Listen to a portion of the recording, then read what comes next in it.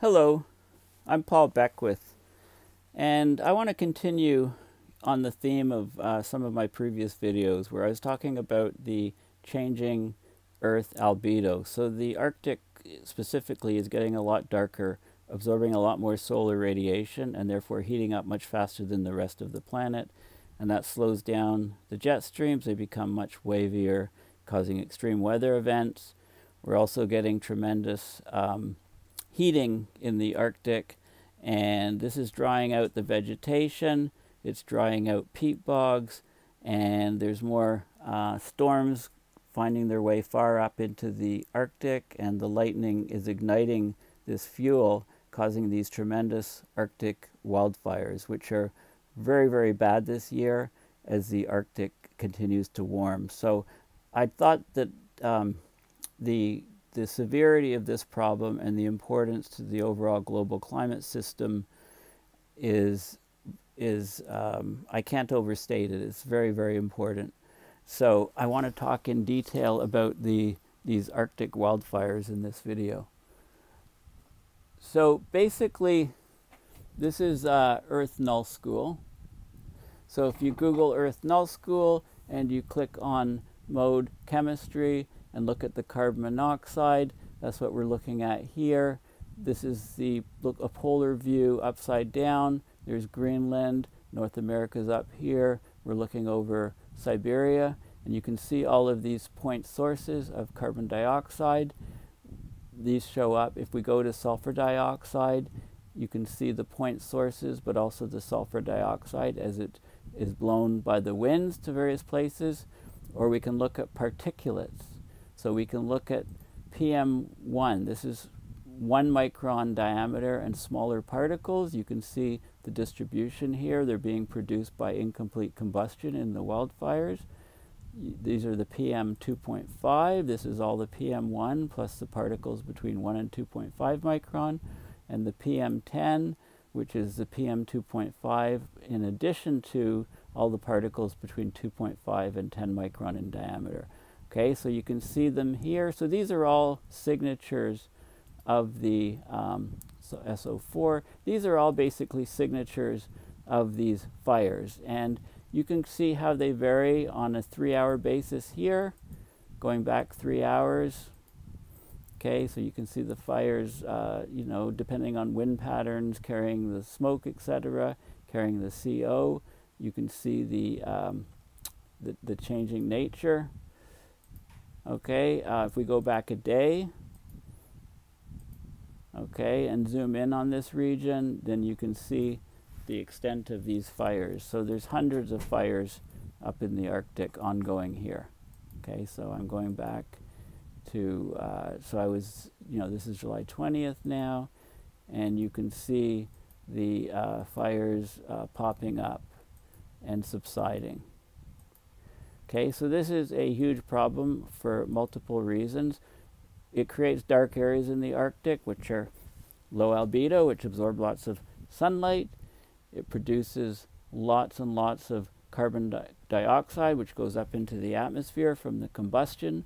It produces lots of ash and particles, which then are transported up to darken the Arctic by land. You know, when they cover sea ice and cover Greenland and so on, they cause the Arctic to be darker, accelerating the warming. The carbon stored in peat bogs, for example, has been stored over hundreds or thousands of years, and it's all being released suddenly with these fires. The shrubs and things like that that are pulling CO2 out of the atmosphere are destroyed and burned, and so that we lose that carbon sink, and we also lose the carbon storage. So there's all of these negatives here. These fires, so satellite photos are showing massive swaths of the Arctic engulfed by flames in unprecedented wildfires. So you can see all these fires here and the flames. Okay, the hot and dry conditions in the northern hemisphere have created the ideal conditions for wildfires. Climate change with rising temperatures and shifts in precipitation patterns is amplifying the risk of wildfires and prolonging the season.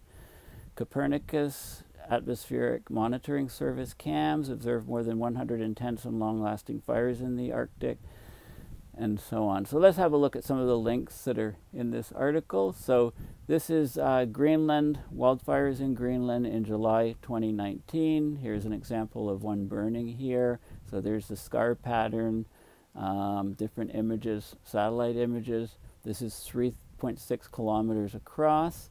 This is on Greenland, okay? So the, whether it's shrubs or trees or peat that's growing on the, areas that aren't covered by ice, this is a huge, huge problem, of course.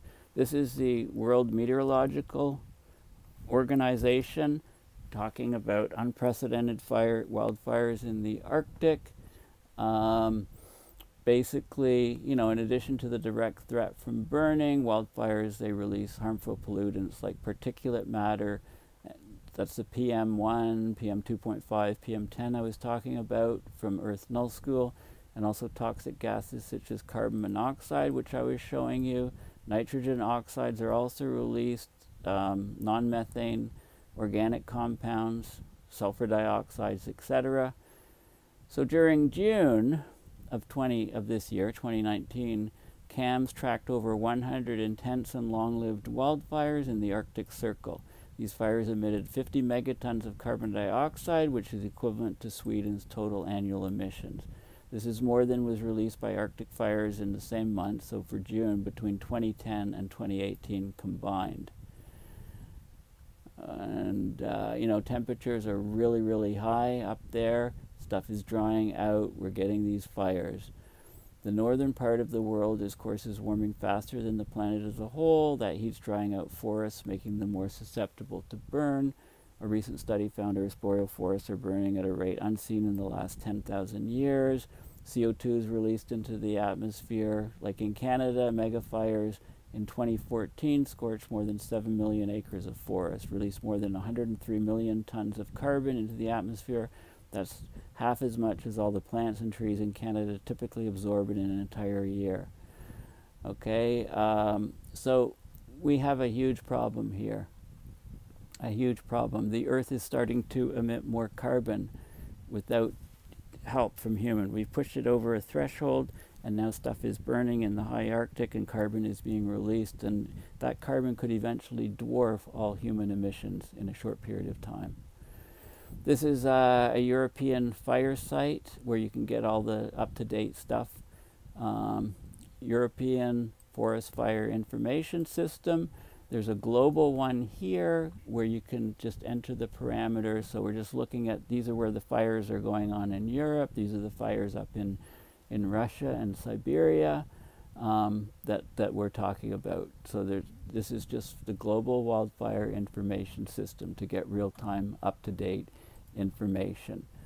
This is a CAMS article talking about, this is a daily fire. This is basically from July 13th. It's on the stuff that was happening in June. So here we have the month of June. You can see the total radiative power. So the total power summed of all the fires that are burning up within the Arctic Circle, and you can see them peaking over here. And in July, they're also very high, but the data is not shown here. Okay, loads of data there. This article talks about the vicious climate feedback loop, right? Basically, these fires are, it takes a long time to capture the carbon in peat, for example.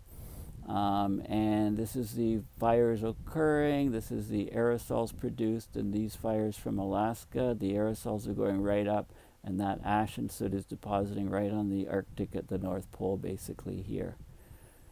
Okay, peatlands are usually waterlogged, 95% water. That serves as a natural fire protection, but the warmer climate is drying them out.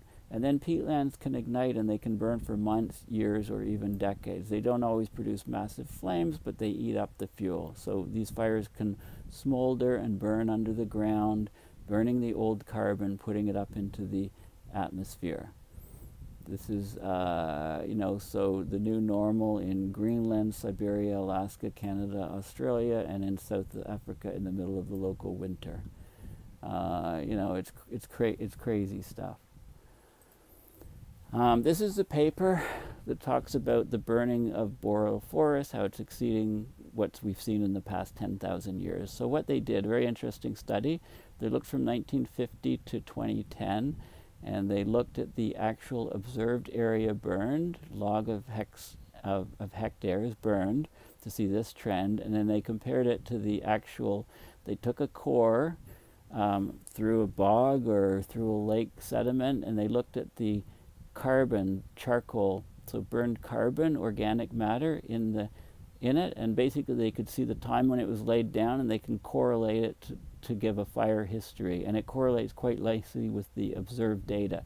So once they've established their char, basically they do a deeper core that goes back and has stuff laid down 10,000 years ago, and then they do the char record, and you can see an increase of fires over the last 10,000 years. They took and then they narrowed in on the last 3,000 years. So you can see this part of the graph here, and you can see the details and stuff. So basically they're showing that the fires burning now are unprecedented over the last 10,000 years. Now also the way peat burns is different, as I've alluded to. The Arctic is burning. Yes, the Arctic, the traditionally cold and wet one, large swaths of which are being consumed by all of these wildfires. Unprecedented, yes, but not unexplained. The Arctic's warming so fast, it's drying out the vegetation. The desiccation is then fueling the large blazes. The blazes, you know, the Arctic's sparsely populated, so these blazes are going and spreading, and they're not being put out in lots of places. So far, Arctic fires have released 121 megatons of CO2 in the atmosphere this year. That's more than what Belgium emits annually. So, you know, Sweden was 50, you know, so it's 2.5 times what Sweden emits almost, was, you know, because that was previously used as a benchmark, Sweden. The previous Arctic record was 110 megatons set in 2004. That was for the whole year. We're only in June. There's lots of more fire season going on in the Arctic, lots more burning, so it's going to blow away, you know, the previous record. I didn't realize that peat gives Scotch its smoky flavor, but it does. So peatlands basically slowly decomposing organic matter like moss. It gradually builds up in a layer, perhaps several meters thick, and then it can harden into coal given enough time and pressure. Peatlands are the largest natural terrestrial carbon store on Earth. From this muck, the rest of the ecosystem sprouts. Trees don't grow very tall because of the low oxygen content in peat. The leaf canopy is thin, so more light reaches the ground, fueling the growth of the wet, fluffy spaghnum mosses. In a healthy system, these mosses keep the peatland from burning. In fact, peatland can act as a fire break, stopping neighboring wildfires from spreading. But not anymore. You know, peatlands that are draining, or when peat's wet, it's 95% water. When it dries, it condenses, shrinks a bit, turns into one of the most flammable substances in nature. Drier and denser are the double whammy. These peatlands ignite. You can burn well over 1,000 years of carbon accumulation in a single fire. For every hectare of peatland, you might lose 200 tons of carbon into the atmosphere, whereas a typical car emits 5 tons per year. So you can see what's going on here. You know, when the peat catches fire, say from a lightning strike, a cigarette, etc., it can burn deeper and deeper into the ground and move laterally across the ecosystem, carving enormous holes in the soil. Three-dimensional fire can burn for months at a time, gnawing both downward and sideways through carbon-rich material. So there's massive carbon emissions, massive damage to the soil and root systems, no more capturing of carbon, and this is a huge, huge issue, right? Because as the Arctic warms and warms, then these peat areas start burning, fires start burning, and the emissions from the Earth can exceed very quickly all of human emissions. So this is the problem with this massive feedback. Unprecedented Arctic firestorms from peatlands. Okay, this is a normal fire here. The peatland fire burns under the ground and produces huge amounts of CO2. And here's areas where it's burning. Thank you for listening.